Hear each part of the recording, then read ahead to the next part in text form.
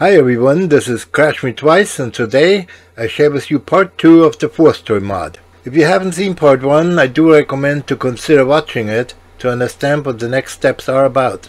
So far I've built the base plate and rails. I also have created the bridge plates for the rail blocks. The next step is to drill Nema 17 mounting holes on the bridge plates and install the gear rack on which the pinions run to move the block assembly along the rails. For now, I'm using the old Nema 17 motors I got from eBay, but in the end they will be replaced by Moon's Nema 17 steppers with higher torque and dual shafts. This offers better holding force and allows me to add a sensor to the opposite shaft. This gives me more options I may think of later.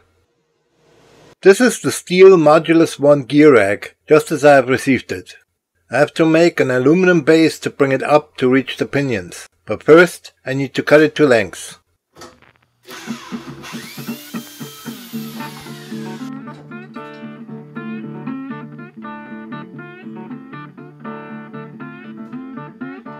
Next I have to drill mounting holes and thread them for M5 bolts.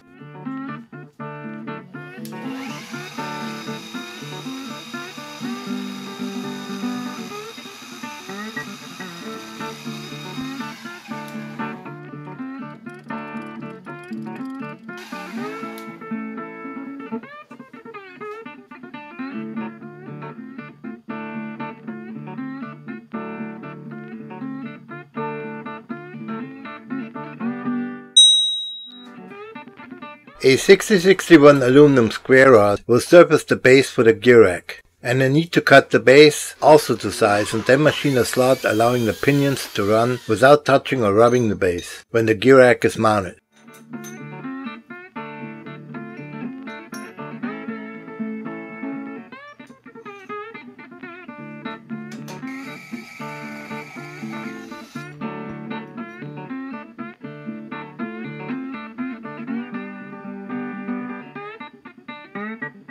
I also have to drill holes for the bolts securing the rack to the base and machine pockets for the bolt heads to make them flush with the base.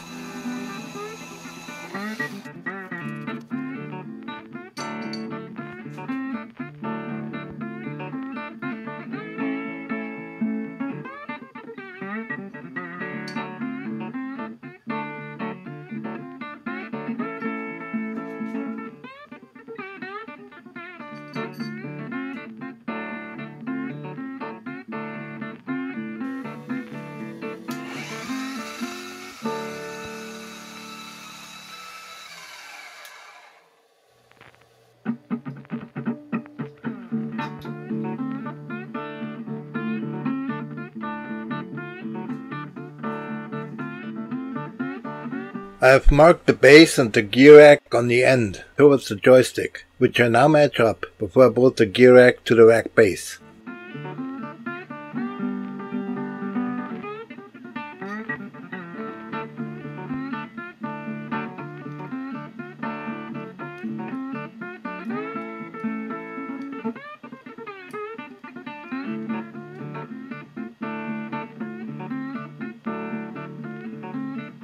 You can see here how the pinion runs on the gear rack and has plenty of room for adjusting it up or down. This will also allow me to change the 10-tooth pinion out for a different brand or use a pinion with more teeth. They can differ in lengths marginally.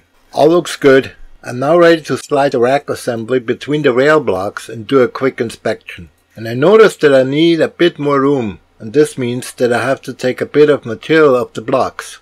The bridge plates are only mounted on the outer edges of the block and therefore I have no problem reducing it a bit. I will use some masking tape to prevent any milling debris to get into the bearings. I also mark them to prevent machining the wrong side by accident.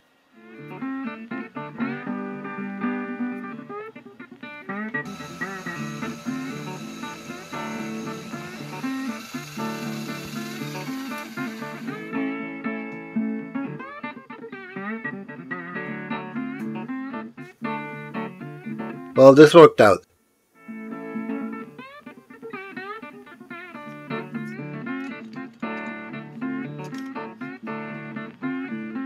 Now I got the room I needed. The next step is to measure and drill the holes needed to mount the stepper motors.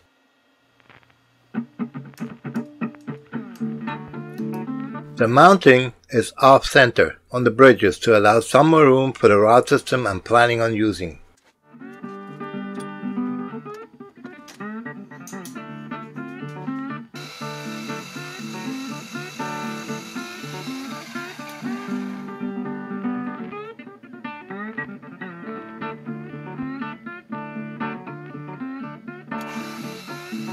The center hole must be larger in diameter to let the motor shaft pass.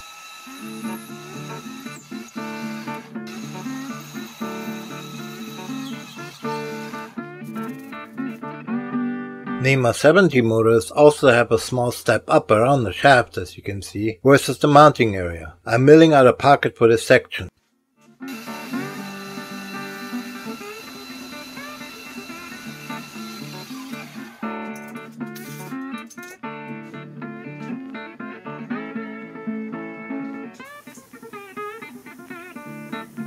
And of course, all of this needs to be done for both bridges. I am drilling a hole to mount 8mm studs to hold rod end bearings for the rod system.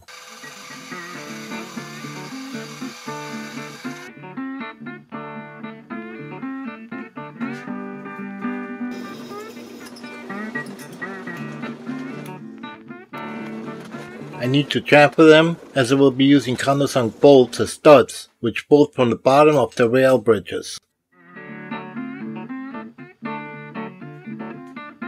I am drilling into the gear rack base 2 holes and add a M8 thread to mount the assembly to the base plate. Using a bolt on each end allows me the flexibility to adjust the meshing of the pinion gears to the gear rack.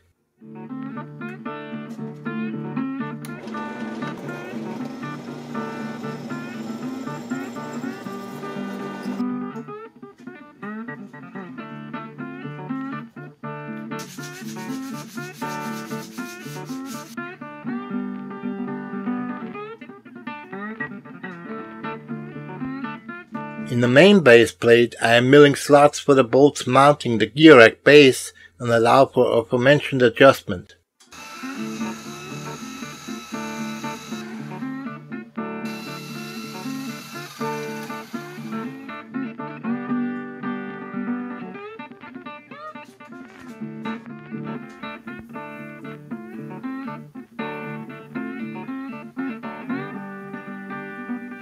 After mounting everything up, I am testing with an old thread rod and measure the amount of travel of the blocks when the stick is moved along the y-axis. I then calculate out on how long of an extension I have to make to provide sufficient travel of the rail blocks. This is important when activating the fourth trim. If I have not enough travel, the stick will move too fast when the hat switch activates the electronic trim. If it is too long, I will run out of room on the guide rails, so this has to be accurate. Creating the stick extension from 6061 aluminum requires a bit of machining and filing. I have to create a pocket to slip over the part that originally held the cam bearing, which I no longer need. In a matter of fact, I will not reuse the bearings, cams, or the cam arms of the original setup. I start by machining down the extension to the same width as the original joystick end is. Next, I am machining the pocket into the extension. I couldn't believe it, but it never happened. The largest end mill in my arsenal was the perfect size. Whoopee.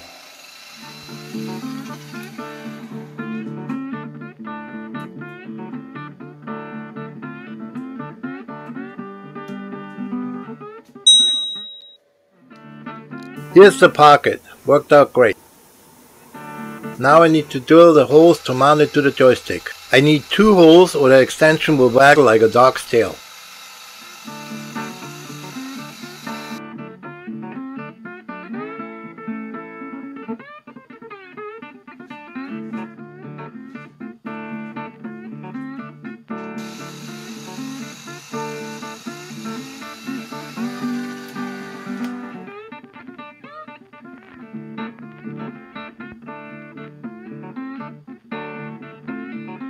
The joystick held in my vise gets a second hole drilled.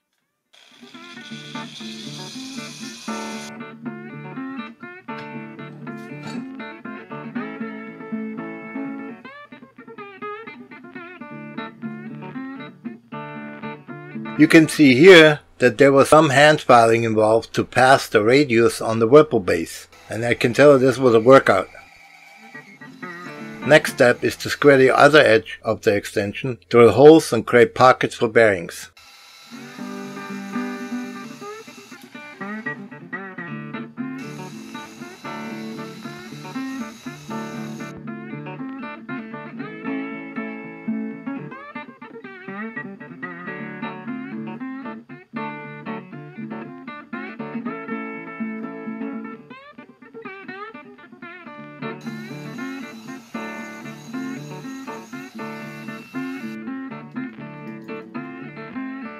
As I have problems with steps gauging, I made a small helper tool. Simply a hex key and a 5mm wide collar with a set screw will do the job nicely.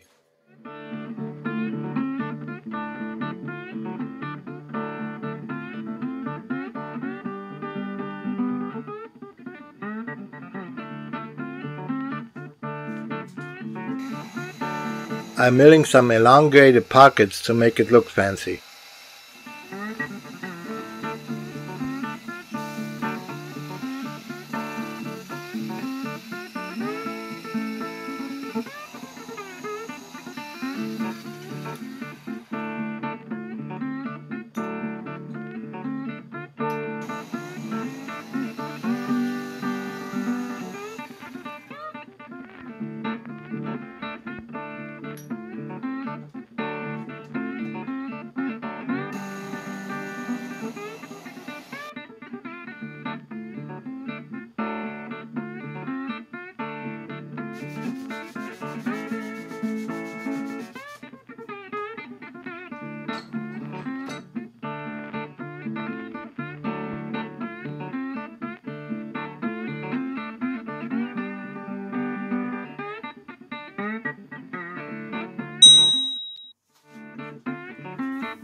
I'm using my milling vise to press the bearings into the extension. I wish I had an arbor press. Oh, hang on. I do have still one new in the box. My shop saw has no room for it. But this will change soon as I'm planning on moving across the landing into a bigger room. So watch out for a video coming soon on the move to my new kingdom.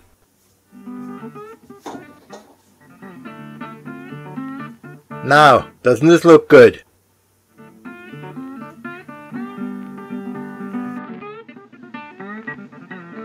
Let's install it with some good old Loctite and hopefully it will work as intended.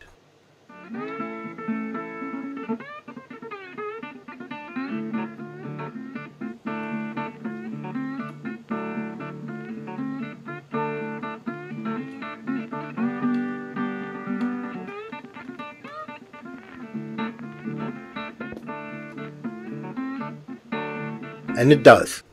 Well, that's it for today. Don't forget to check out my Discord channel and to visit my website for project downloads. Hope you all enjoyed this video, and I hope I earned a like from you. Crash Me Twice, out.